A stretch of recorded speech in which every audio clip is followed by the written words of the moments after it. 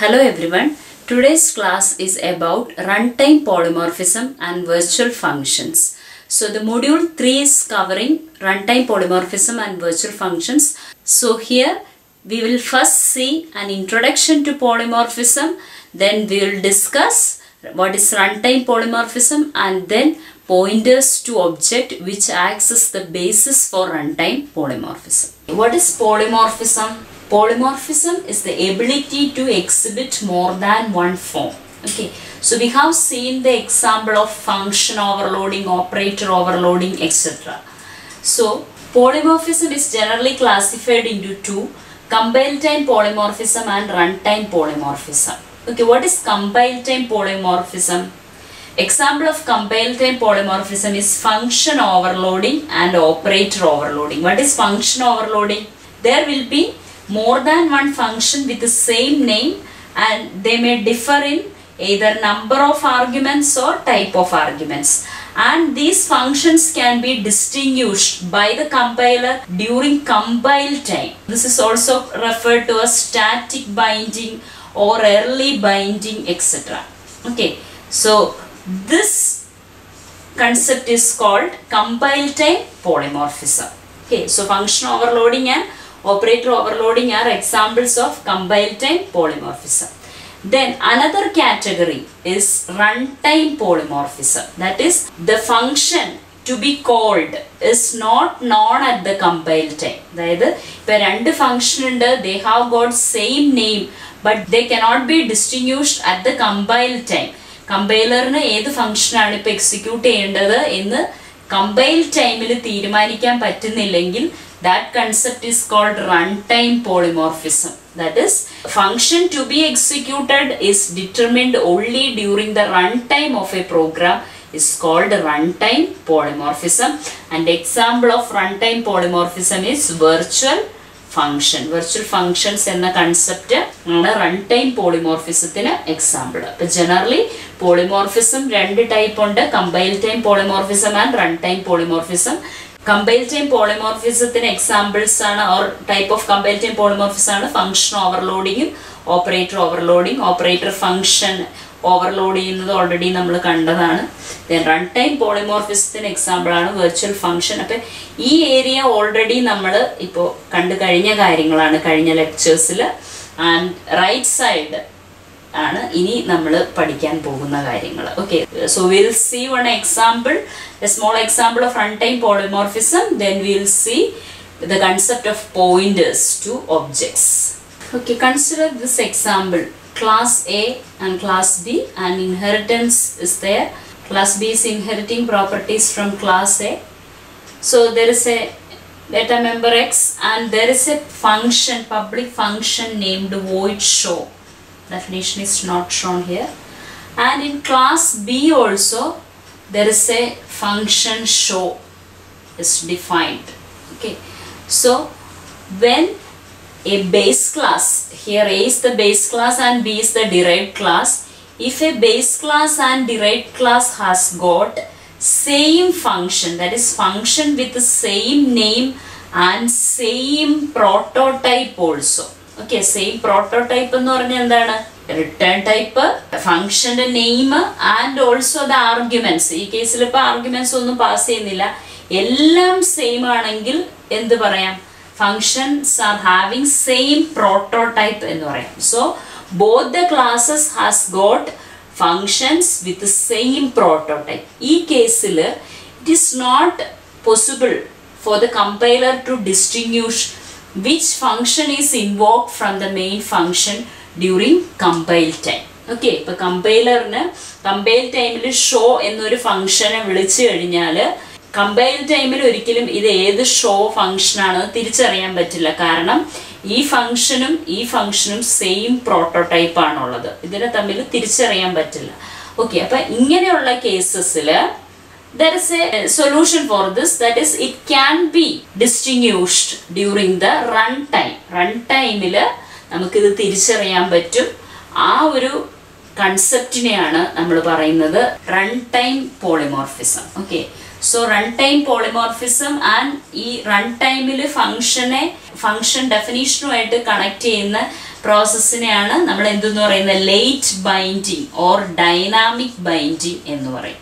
Late binding or dynamic binding. Okay, so this is A simple example of run time polymorphism. അപ്പൊ ഇത് എങ്ങനെ achieve ചെയ്യാം എന്നുള്ളത് will see. This is the case which arise the need for run time polymorphism. So in order to learn the concept of runtime polymorphism, we should have a thorough knowledge about pointers. Okay, pointers to objects. So do you remember what is a pointer? A pointer is a variable that points to another variable. That means a pointer can contain address of another variable. Okay, usually pointer variable എന്തിനാണ് use ചെയ്യുന്നത്? ഒരു വേറൊരു വേരിയബിളിന്റെ address contain ചെയ്യാനായിട്ട്. Okay, so what is the format four declaring A pointer? If it is an integer pointer, int star ptr. Okay, and I am declaring a variable int a. Then what is the meaning of this statement? ptr equal to ampersand a. എന്താണ് meaning? ptr equal to ampersand a means now ptr contains address of a. Okay, അപ്പൊ ശരിക്കും പറഞ്ഞാൽ ptr എന്ന വേരിയബിളിൽ ഇപ്പൊ ഉള്ളത് എയുടെ address ആണ്. ഓക്കെ, അപ്പൊ ഇതാണ് ഏറ്റവും സിമ്പിൾ ആയിട്ടുള്ള പോയിന്ററിന്റെ ഡിക്ലറേഷനും അസൈനിങ് അഡ്രസ്സും ഉള്ള സ്റ്റേറ്റ്മെന്റ്. ഓക്കെ, അപ്പൊ എപ്പോഴും ഓർത്തോളുക, ഒരു പോയിന്ററിന്റെ ഡേറ്റ ടൈപ്പ്, അതായത് when you declare A pointer using star symbol, the data type that is prefixed will be the type of data it points to. Okay, so ഈ pointer ഏത് ടൈപ്പിനെയാണ് point ചെയ്യാന്ന് പറഞ്ഞാൽ ആരുടെ address ആണ് ഇത് കണ്ടെയ്ൻ ചെയ്യാൻ പോകുന്നത്, ആ ഡേറ്റ ടൈപ്പ് ആയിരിക്കും എപ്പോഴും നമ്മൾ പോയിന്ററിന് കൊടുക്കുന്നത്. സോ ഇൻ സ്റ്റാർ ptr എന്ന് പറഞ്ഞാൽ ptr is a pointer that is going to point to an integer variable. ഇപ്പൊ char star ptr എന്നാണെങ്കിലോ, char star ptr എന്ന് പറഞ്ഞാൽ ptr is a pointer that points to a character variable. Okay, so ഇതാണ് simple സാധാ variables integer ക്യാരക്ടറിനുള്ള pointer concept. Similarly we can have pointers to objects of A class. ഒരു ക്ലാസിന്റെ ഒബ്ജക്റ്റിനെ നമുക്ക് point ചെയ്യാൻ പറ്റും എന്ന് പറഞ്ഞാൽ എന്താണ്? A pointer can contain address of object of a class. Okay, so a pointer pointing to an object of a class means it can contain the address of an object of a class. Okay, so consider this small example. Class item and variables under int code and float price. Two member functions defined. Void get data with two parameters int a and float b, and this is to assign values to code and price. A will be assigned to code and b will be assigned to price, and show function is to display code and price. Now this is the definition of class. So full example കാണിച്ചു തരാം. അതിനു മുന്നേ just pointer declaration. Item star x. Okay, so what is the meaning of this statement? We are declaring a pointer x of type item. എന്ന് പറഞ്ഞ item എന്ന് പറഞ്ഞാൽ ഇവിടെ എന്താണ്? Item small letter. Okay, item star X എന്ന് പറഞ്ഞാൽ ഞാൻ already പറഞ്ഞു, നമ്മൾ പോയിന്റർ ഡിക്ലെയർ ചെയ്യുമ്പോൾ അതിന്റെ ഡേറ്റ ടൈപ്പ് എന്ന് പറഞ്ഞാൽ അത് ആരിലേക്കാണ് പോയിന്റ് ചെയ്യുന്നത്, അതിന്റെ ഡേറ്റ ടൈപ്പ് ആണ്. അപ്പൊ നമ്മളിവിടെ ഈ ക്ലാസിന്റെ ഒരു ഒബ്ജക്റ്റിലായിട്ടുള്ള പോയിന്റർ ഡിക്ലെയർ ചെയ്യാൻ പോവാണ്. സോ ആ ക്ലാസിന്റെ ഒബ്ജക്റ്റിലായിട്ടുള്ള പോയിന്റർ ആണെങ്കിൽ അതിന്റെ ഡേറ്റ ടൈപ്പ് എന്തായിരിക്കണം? ആ ക്ലാസിന്റെ നെയിം ആയിരിക്കും data type. We know that class is a user defined data type. Okay, now item star x means now x is a pointer to an object that can point to an object of item class. Okay, so item എന്ന ക്ലാസ്സിലേട്ടുള്ള ഒരു pointer ആണ് x. Okay, now ഇപ്പോൾ pointer ഡിക്ലറേഷനേ ആയിട്ടുള്ളൂ. Now we need to assign the address of an object. Okay, so for that purpose we should first, so I am declaring an object I of class item, and now I am going to assign the address of I to this pointer. Okay, so x equal to ampersand I. What is the meaning? Now x pointer contains address of object I.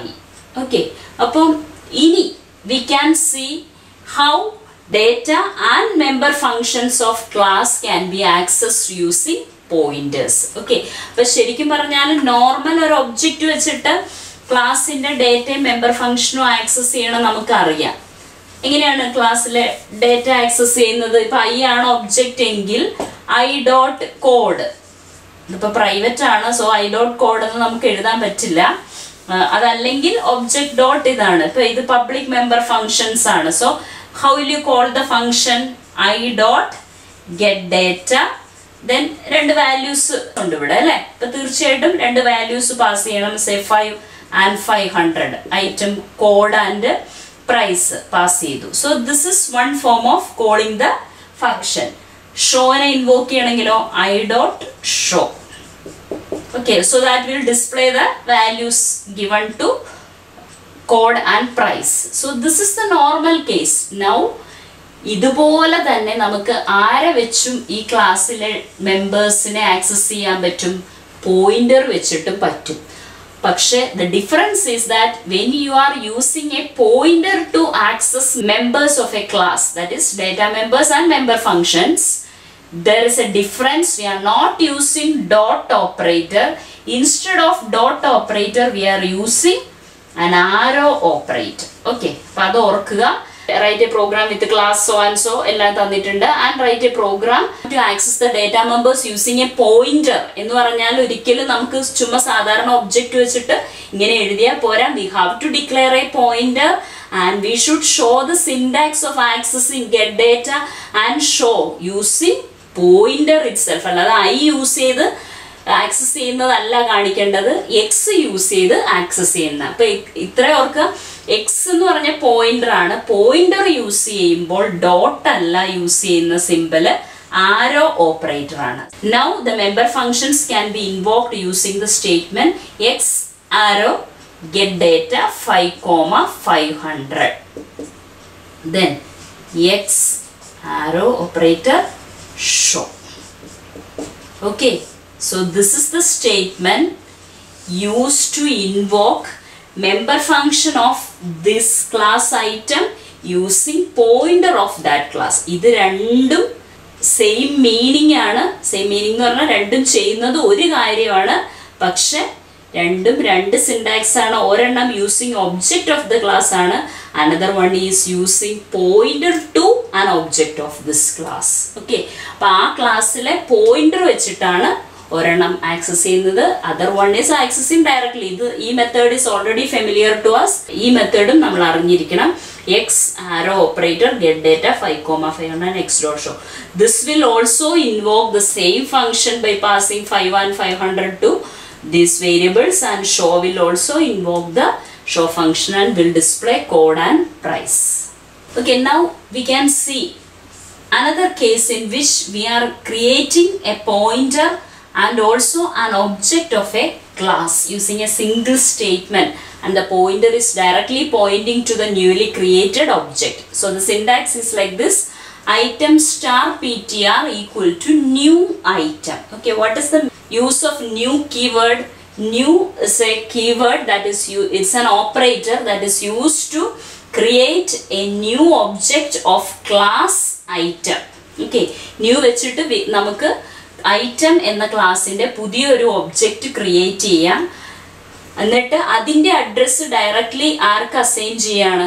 പോയിന്ററിന് assign ചെയ്യാണ്. അപ്പൊ actually ഇവിടെ ഒബ്ജക്റ്റിന് ഒരു പേര് കൊടുക്കുന്നില്ല. Okay, previous കേസിൽ നമ്മൾ ആദ്യം item I declare ചെയ്തു, അതിനുശേഷം എക്സ് എന്ന പോയിന്ററിലേക്ക് ആംപർസാൻഡ് ആയി സ്റ്റോർ ചെയ്തു. That is one way. Then another way is using new operator. New operator ആണെങ്കിൽ നമുക്ക് ആക്ച്വലി പോയിന്റർ വെച്ച് തന്നെ എല്ലാം ആക്സസ് ചെയ്യാമെങ്കിൽ നമുക്കൊരു നെയിംഡ് ഒബ്ജക്റ്റിന്റെ ആവശ്യമില്ല.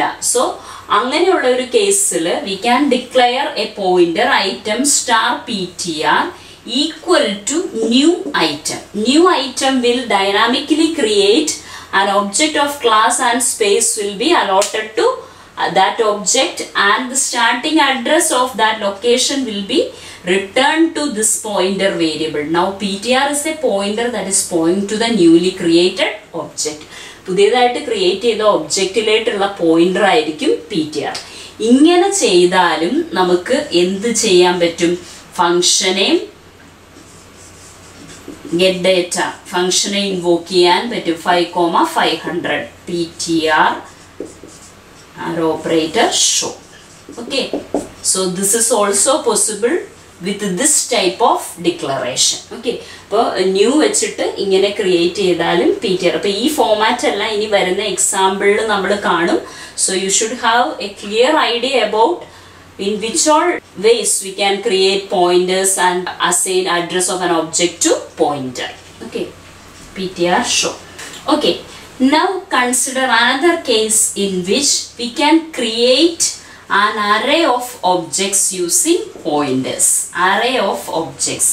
അതായത് ഇവിടെ ഈ കേസിൽ ഒരു സിംഗിൾ ഒബ്ജക്റ്റ് ആണ് ക്രിയേറ്റ് ചെയ്യുന്നത്. Whereas in this case we are creating an array of objects. How? New item of 10. Okay, item of 10 എന്ന് പറഞ്ഞാൽ എന്താ മീനിങ്? ഒരു 10 ഒബ്ജക്ട്സിനുള്ള സൈസ് ക്രിയേറ്റ് ചെയ്യും, എന്നിട്ട് അതിലേട്ടുള്ള അതിന്റെ സ്റ്റാർട്ടിംഗ് അഡ്രസ് PTRയിലോട്ട് റിട്ടേൺ ചെയ്യും. അപ്പൊ ഒരു ഐറ്റത്തിന് വി നോ ദാറ്റ് ഒരു item will have space four code and price, isn't it? Okay, അപ്പൊ ഇത് ഒരു ഐറ്റം ഓഫ് 0 ആണെങ്കിൽ next item of 1 will have space for code and price. ഇങ്ങനെ 10, അതായത് 0 തൊട്ടാണ് സബ്സ്ക്രിപ്റ്റ് സ്റ്റാർട്ട് ചെയ്യുന്നതെങ്കിൽ ഐറ്റം ഓഫ് 9 വരെയുള്ള ലൊക്കേഷൻസ് അസൈൻ ചെയ്യും. ഓക്കെ, സോ ഇത് will be considered as 1 object, second object, third, അങ്ങനെ 10 objects. So an array of 10 objects will be created. So the syntax വലിയ പ്രശ്നമില്ല. item star PTR equal to new item of 10. Okay, each and every item will have get data function and show function. Now consider another case in which we are declaring a pointer of item class star x and there already exists a pointer PTR and I am assigning x equal to PTR. What is the meaning? ഒരു പോയിന്ററിലേക്ക് വേറൊരു pointer assign ചെയ്യുക. അപ്പൊ ശരിക്കും പറഞ്ഞാൽ now PTR is pointing to this object. Okay, so if you are assigning x equal to PTR, now x will also start pointing to the same object.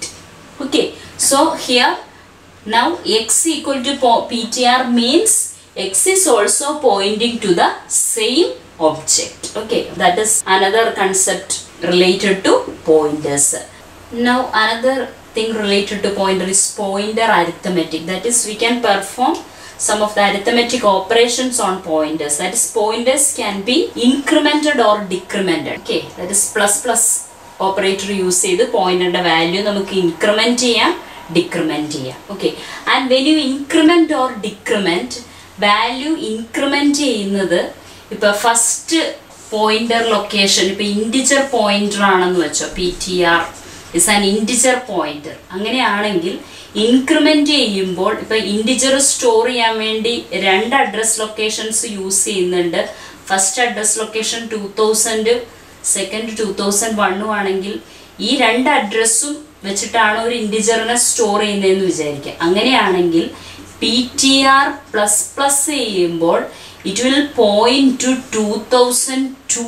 Then only it can point to the next number. Okay, so ഇത്ര ഓർക്കുക, pointer increment ചെയ്യുമ്പോൾ pointer point ചെയ്യുന്ന data ടൈപ്പിന് എത്ര memory locations വേണമോ, ഒരു value store ചെയ്യാൻ എത്ര memory location വേണോ അത്രയും വാല്യൂ വെച്ചിട്ടായിരിക്കും ഇൻക്രിമെന്റ് ചെയ്യുന്നത്. ഫോർ എക്സാമ്പിൾ, ഇൻഡിജർ 2 bytes ആണ് എടുക്കുന്നതെങ്കിൽ integer pointer will increment by 2.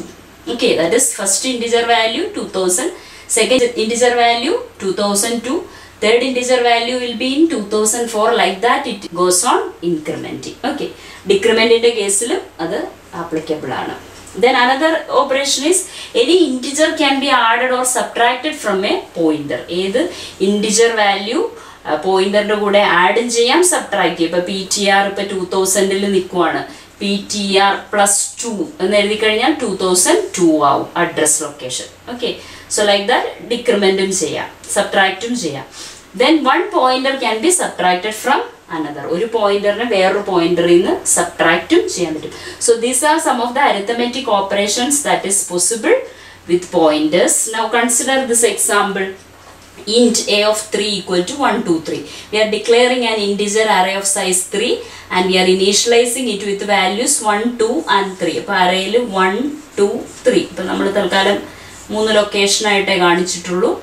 Okay, അപ്പം അഡ്രസ്സിൻ്റെ കാര്യം ഇപ്പം ചിന്തിക്കേണ്ട.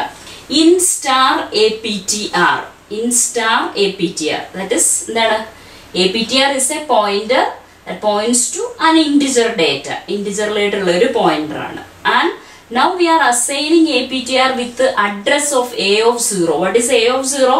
First location of this integer array. അതാണ് A of 0. ആംബസൻഡ് A of 0 എന്ന് പറഞ്ഞാൽ ആദ്യത്തെ ലൊക്കേഷൻ്റെ അഡ്രസ്സ് ഇപ്പം APTRലുണ്ട്. ഓക്കെ, അപ്പം ഈ 1 എന്നുള്ള വാല്യൂ കിട്ടണമെങ്കിൽ നമുക്ക് എങ്ങനെ കിട്ടും? 1 എന്നുള്ള value star APTR print ചെയ്യിച്ചാൽ will get 1. Okay, now APTR plus plus. APTR plus plus എന്ന് പറയുമ്പോൾ APTRന്റെ വാല്യൂ ഇൻക്രിമെന്റ് ചെയ്യും. And now APTR will be pointing to the next number. അതായത് 2 ആയിരിക്കും ഇനി പോയിന്റ് ചെയ്യുന്നത്. ഇനി വീണ്ടും ഞാൻ APTR minus minus എഴുതിയാലോ? It will again decrement the value of APTR by one location means one integer location, and now it will be pointing again to 1. So this example illustrates incrementing and decrementing pointer value. അപ്പോൾ ഇങ്ങനെ increment ചെയ്തിട്ട് decrement ചെയ്തിട്ട് നമുക്ക് values വേണമെങ്കിൽ print ചെയ്ത് കാണാൻ പറ്റും. ഇപ്പോൾ cout star APTR എന്ന് എഴുതിയാൽ ഇവിടെ എന്ത് കിട്ടും? ഇവിടെ വിൽ ഗെറ്റ് 2. ഓക്കെ, ഇതൊന്ന് ഇൻക്രിമെന്റ് ചെയ്തിട്ട് 2 കിട്ടും. ഓക്കെ, ഇവിടെ അഗെയിൻ cout ഇപ്പോൾ APTR മൈനസ് മൈനസ് ചെയ്തു. Then we are printing star APTR. What will be the value? It will be 1. Okay, so like that we can have some arithmetic operations implemented on pointers. Okay, so thus we can have some of the arithmetic operations that can be performed on pointers. Now we will see the detailed example which we have seen earlier. So this is a complete example that illustrates the use of pointers to assign address of an object in a class. So class item, int code and float price are the members.